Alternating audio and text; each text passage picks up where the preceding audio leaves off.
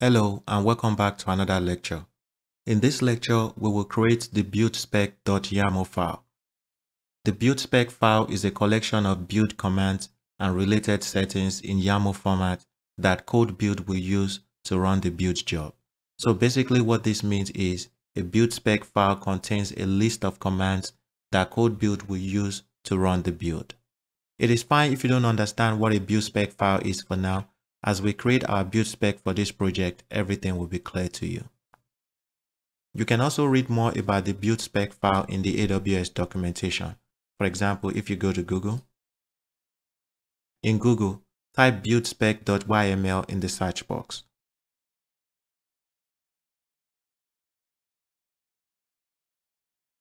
So make sure you type it like this. It is buildspec.yml and press enter.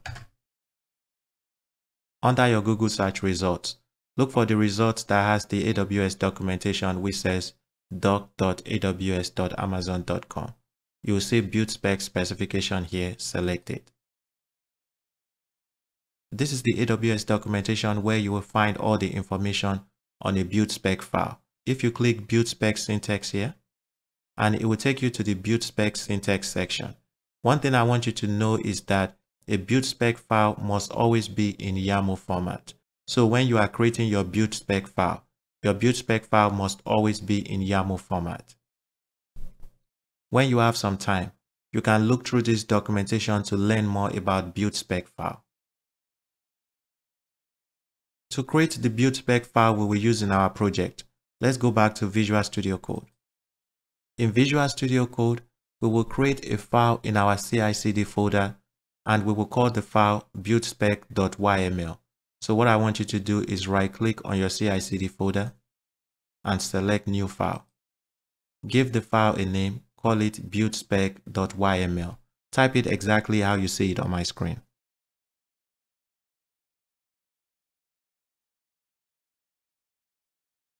So the name of the file is buildspec.yml. Once you type it, press enter.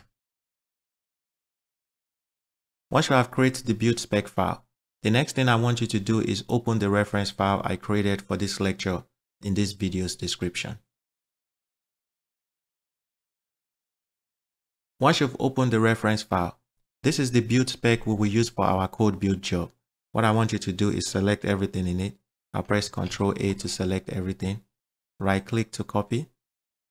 Then you can close this file and in your build spec file, paste it in there. To explain what is in the build spec file, the first section is version, and the version that AWS recommends is version 0.2. You must enter this in your build spec file. Once you have entered the version, the next section we have is phases, and in this phase we have three phases. We have the install phase, we have the pre-build phase, and we have the build phase. In the install phase, this is the phase where we will install any software we want to install on the container. For example, in this phase, I have added Python 3 here. We don't really need it for this project, but I've added here to show you how to install any software in this phase. So here we will install Python 3 in the install phase. Once we have installed the software in the install phase, the next phase is the pre-build phase. In the pre-build phase, this is the phase where we will install Terraform and configure the named profile on the container. To explain this phase, I'm going to minimize this CI/CD folder just to show you what is going on. To explain what will happen in our code build job, remember our files are stored in our GitHub repository. So what CodeBuild will do is CodeBuild will clone the repository on the container. Once CodeBuild clones the repository on the container, it will be in this directory. So the first command we have here is cd into the CI/CD folder. So here, this command will cd into this CI/CD folder, meaning that we are changing our directory into the CI/CD folder. Once we have changed our directory into the CI/CD folder, we want to make our shell script file executable. That is what this second command is doing. The command to make a shell script file executable is chmod +x. Then you specify the name of the file you want to make executable. So here, the first file we have is install terraform.sh. which is the same file we have in here, install terraform.sh. The second file we want to make executable is configure named profile.sh, and that is the same file you see here. And the third file we want to make executable is apply terraform.sh, and that is the same file you see here. So for this file we want to make executable, whatever name you spelled it here, make sure you have entered the same exact name here, or else it is not going to work. Once we have made the shell script file executable, the next command we will run is install terraform.sh, and this is the command to install Terraform. So here, if we go into our install terraform.sh file, so what it will do is it will run all these commands in this file. I'll go back to my buildspec.yml file. The reason why I recommend using shell script file to run your command is because it makes your build spec file much cleaner. For example, we could have taken all this command in the install terraform.sh file and add it under the commands under our build spec, and it will still work. But one thing I want you to note is that there are several commands to install Terraform. So instead of adding all those commands here, and whoever is reading your build spec file will not know what each command is doing, it is better to bundle all those commands in a shell script file. So we know all these commands will install Terraform on the container. Once you have run this shell script file to install Terraform on the container, the next command will run the configure named profile.sh shell script on the container to configure our named profile. When we run this shell script, it is running the command in the configure named profile.sh file.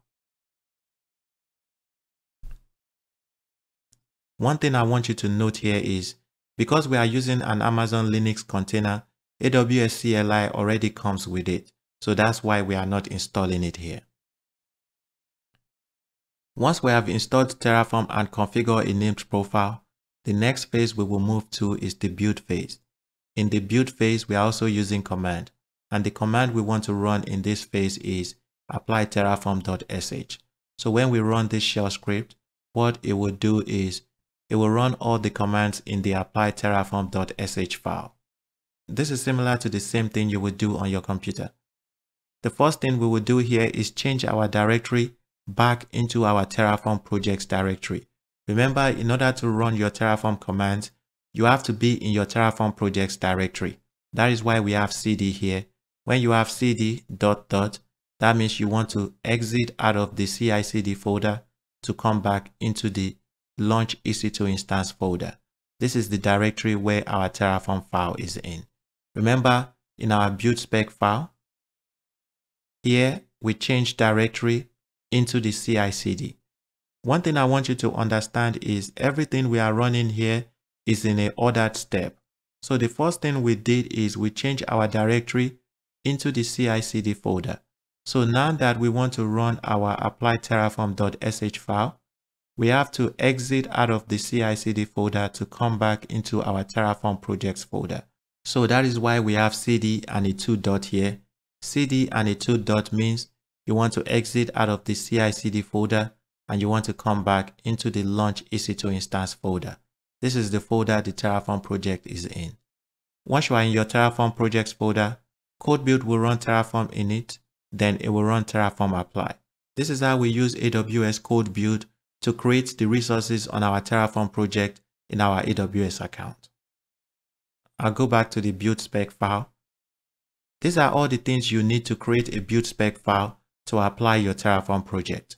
The next thing I want you to do is save your file. I'll select file and select save all.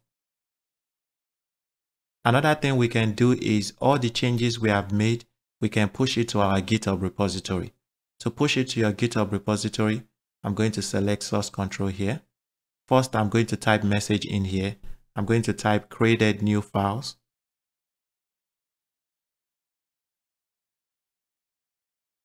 Once you type your message, click commit. And once you've committed, click sync changes, and it is going to push all those changes to your GitHub repository. If you have any questions on this lecture or there's any part you don't understand, please leave your comments below. Thank you, and I'll see you in the next lecture. Bye.